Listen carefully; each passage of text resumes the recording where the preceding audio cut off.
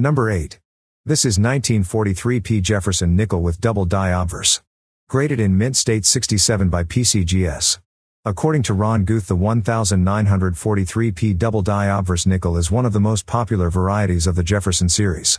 Though it is scarce as a variety, high-grade examples seem to be the norm. This variety is not an arm's length one, so it remains possible to cherry-pick one by examining all 1943 P nickels. The doubling is most evident on the date and Liberty. Jefferson's eye shows clear doubling in the form of extra lines that jut out from in front of the eye. This specimen was sold for $1,057.50. Number 7. Here is 1964 D. Kennedy half dollar with quadruple die obverse. Graded as MS66 by PCGS. According to PCGS website, the 1964 D quadruple die obverse half dollar is one of the more important varieties in the Kennedy half dollar series.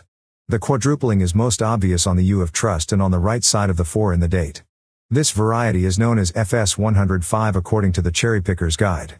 This elusive specimen was sold for $2,035 with buyer's fee. Number 6. This is 2009 D. Lincoln Cent with Presidency Reverse. Graded in mint state 69 read by NGC. This modern penny is in the threshold of numismatic perfection with incredible peach-orange luster and mesmerizing eye appeal. Strike is tack sharp. It was sold for $2,040. Number 5. An error $quarter. 1939 Washington quarter struck on a nickel planchet.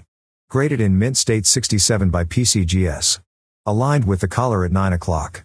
The right side borders display incomplete and stretched legends. Immaculate and lustrous with light to medium olive gray toning. It was sold for $4,025. Number 4. Here is 1995 Lincoln Cent with double die obverse. Graded in mint state 69 read by PCGS. This is one of the top graded 1995 double die obverse cents at both services combined. According to the Cherry Picker's Guide, this well-known variety was, at one time, featured on the front page of USA Today, heightening its appeal. Doubling is strongest on Liberty and in God, although it is visible elsewhere. Flawless with copper orange color and a full strike.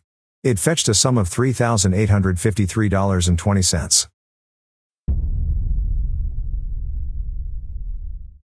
Number 3.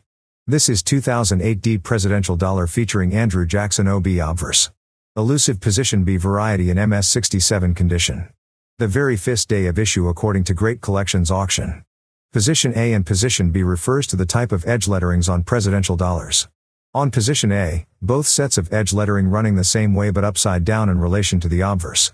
On Position B, both sets of edge lettering running the same way but right side up in relation to the obverse. This specimen was sold for $5,850 with buyer's fee. Number 2.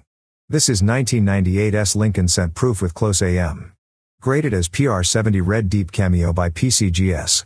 According to Heritage Auctions, mint mix-up caused the business strike reverse design, with closer letters AM in America, to be used on a small minority of proof Lincoln Cents in 1998 and 1999.